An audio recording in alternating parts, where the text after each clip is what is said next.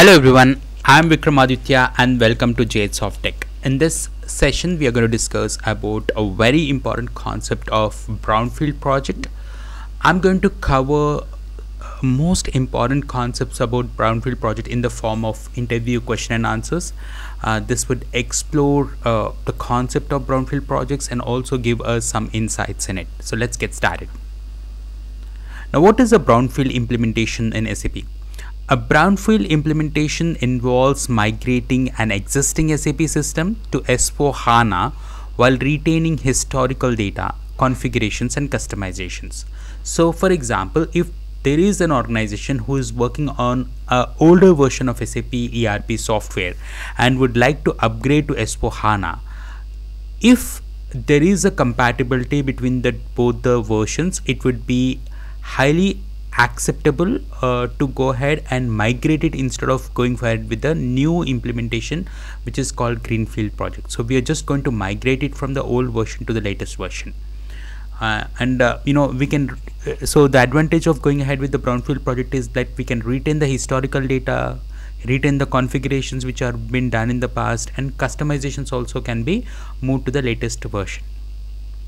How does brownfield differ from greenfield implementation? Brownfield retains existing system structure and data, while greenfield involves starting everything from the scratch with new configurations and almost no historical data at all. So we need to update all the data. What are the key advantages of brownfield implementation project? Reduced implementation time, lower cost, minimal disruption, and preservation of historical data and customizations are the key advantages of brownfield approach. What are the challenges in brownfield implementation? Data inconsistencies, custom code compatibility, legacy process limitations, and technical debt are a few of the challenges that we face in brownfield projects in general. What tools are used for SAP S/4HANA brownfield migration? So with S/4HANA brownfield migration, we use tools like the software update manager, with DMO, the database migration options, simplification item check, and SAP readiness check. So explain the role of with DMO in brownfield implementation project.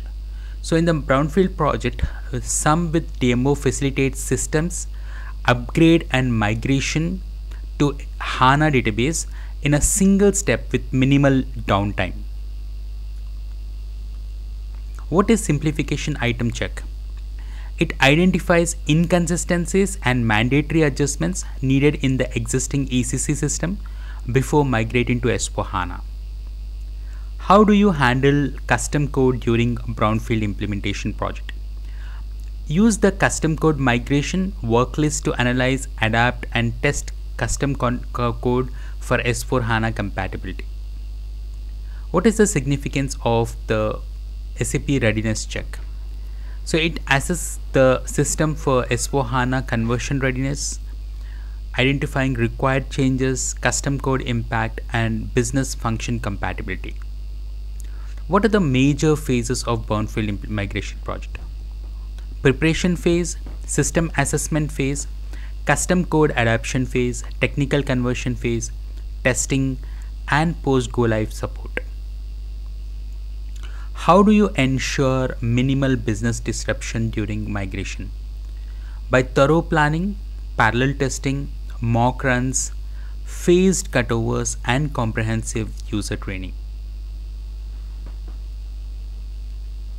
Can business process be re-engineered during a brownfield implementation migration project? Yes, selective re-engineering is possible through the primary focus is system conversion. What are the system requirements for S/4HANA conversions? See, valid HANA database, compatible OS, supported SAP ECC version, and Unicode compliance. What is the role of maintenance planner in a brownfield project? So the maintenance planner helps plan the system landscape, verify component compatibility, and generate stack files for upgrade.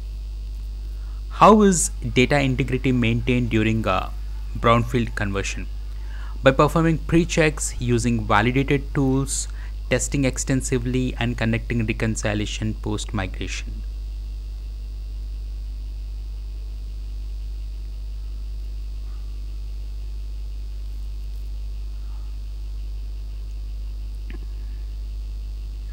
Now, what testing strategies are used in brownfield migration? We use unit testing, integration testing, regression testing, user acceptance testing, and performance testing. How do you handle data archiving in brownfield implementation? Archive unnecessary historical data before conversion to reduce data volume, and we can improve the performance as well. What is downtime optimization in brownfield projects?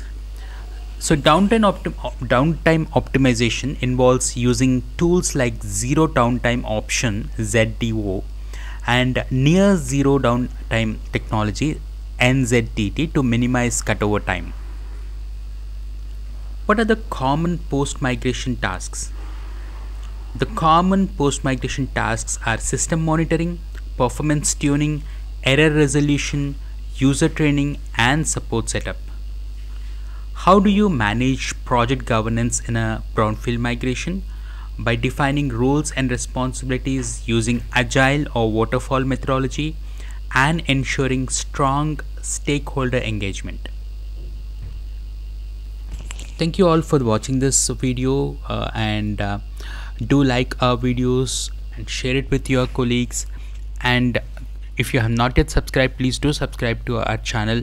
And if there are any SAP trainings that you are looking out for individuals or corporates, live sessions or recorded sessions, you can contact us at trainings@softech.com, and you can also contact us for the server access as well. Okay, thank you very much and have a great day.